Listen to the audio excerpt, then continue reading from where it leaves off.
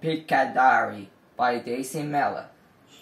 I've always dreamed of seeing a leopard face to face ever since I watched a BBC wildlife documentary about them. I like the fact that they're so independent.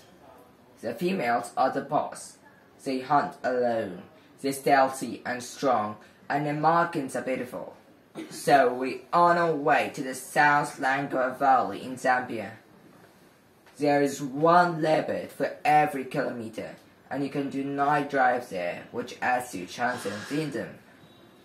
I think the fact they are nocturnal, hard to find, makes it more exciting.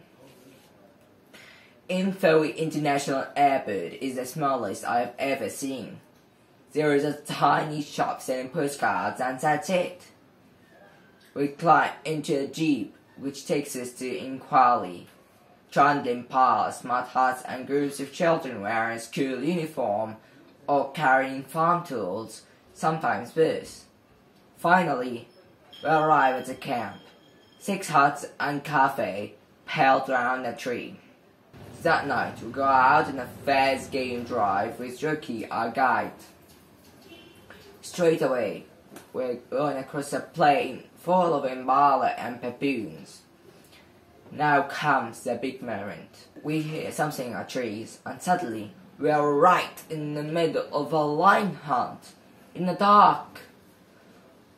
We'll listen to baboons and alarm girls, and when Rocky switches on light, we see 2 lionesses on either side, and one tearing after an impala. They miss the girl, but even so, my heart is thumping. The next morning, we go on a drive and sped baboon crossing the road. Suddenly, a truck appears from a bush, and 3 elephants trot across right in front of us, including a baby. That's how it is in the drive, a new creature every time. We get giraffes, then a crocodile, then a buffalo. But my favorite excursion is working safari. We set off across the plain with an armed guard. Rocky tells us a golden rule: never run unless I say so. And if I say get up a tree, get up that tree. The next morning, 2 other guests boast about having celebrities and head up. We look at pictures on a digital camera. I'm rarely cross because I probably won't be in a society for ages. And tonight is the last night here, but I'm still hopeful.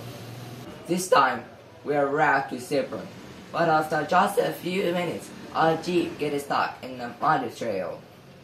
It takes ages to take us out, and my heart is sinking. Then it starts pouring.